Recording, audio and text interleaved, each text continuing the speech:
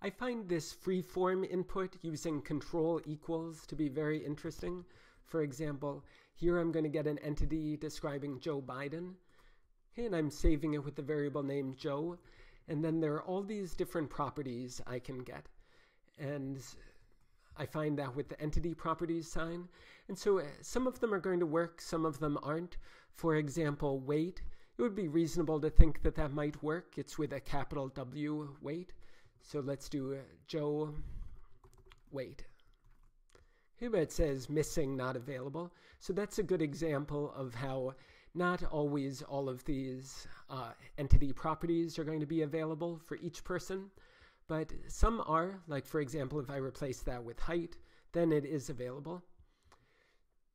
So I really like this free-form input, but it also feels kind of non-robust to me.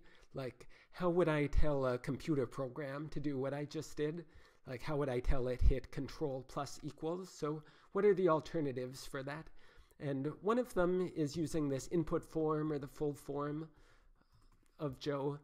But this is really complicated. Like, you're never going to be able to figure that out without somehow, like, it's kind of circular. I want to use this entity description to describe Joe Biden, but until I've described Joe Biden, I'm never going to figure out what this suffix is. So what is some happy medium between these two? And what I want to show you is something called interpreter. And then I can say person, which is like the class that the thing is I'm looking for. And then here I can put the same input as for the text freeform input, but I didn't have to hit control equals or anything like that. Okay, and so I can say, for example, Donald Trump. Okay, and I don't have to spell it with a capital letter for the T, for example. And that worked fine.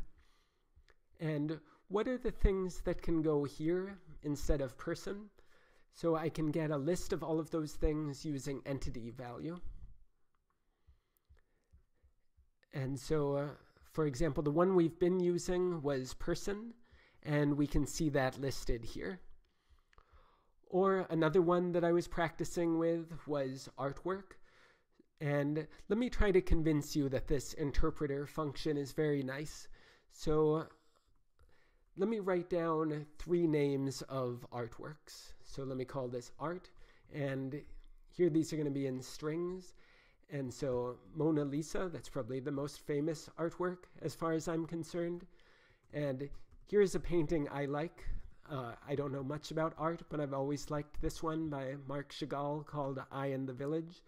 And then I just looked up another one called Return of the Prodigal Son, okay, by Rembrandt. So there's a list of 3 artworks. And then let me write a function called getArt, okay, that takes as input a string like one of these, and then gets the entity corresponding to that artwork. So we're going to do interpreter and then artwork. And a mistake I make often is to put a comma and then to put the string, but that's not how this interpreter works. You close off the bracket and then you start a new closed brackets. So let's check this. And it's good to be in the habit of clearing, so I'll also clear this in the same cell. And so let's try this. Let's try get art of Mona Lisa. And it might take a little while for it to find it. But yeah, there it got it. And what if I want to have the image? Here, well, I can just put an image after this. Okay, I know that that's a property of paintings.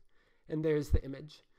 And if I want to apply this get art to all of the entries in my art list, okay, I can use this /@ notation to say apply the getArt function to all entries in the art list. And there we go. And if I want to specify the size, hey, I can wrap this in the word image and then put comma image size goes to, how about 400? So there I've reevaluated this, and let's apply this again. So there are the 3 artworks. And I really like that we were able to get these without ever using the free form control equals text input.